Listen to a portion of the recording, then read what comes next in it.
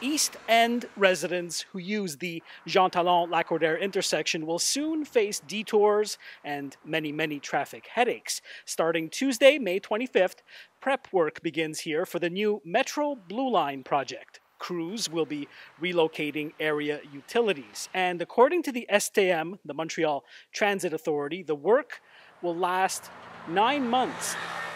I'm Domenic Fazioli. Well, we're told the work will be done in 2 phases. The first phase will last about 6 months, and it will be concentrated on the eastern part of the intersection near the abandoned Petro-Canada. Then, in phase 2, the work will shift to the western part of the intersection near the Pharmaprix and Parc La Dauversière. That is scheduled to last about 3 months. Now, the STM says the intersection will not be completely closed to traffic. They say they'll try to keep the traffic flowing on Lacordaire Boulevard at all times, but parts of Jean-Talon Street will be closed over the 9-month period. Did you get all that?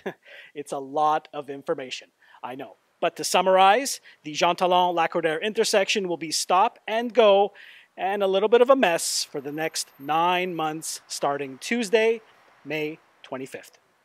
For more stories, head to the East End Montreal Facebook page or visit my website, dominicfazioli.com. Thanks for watching.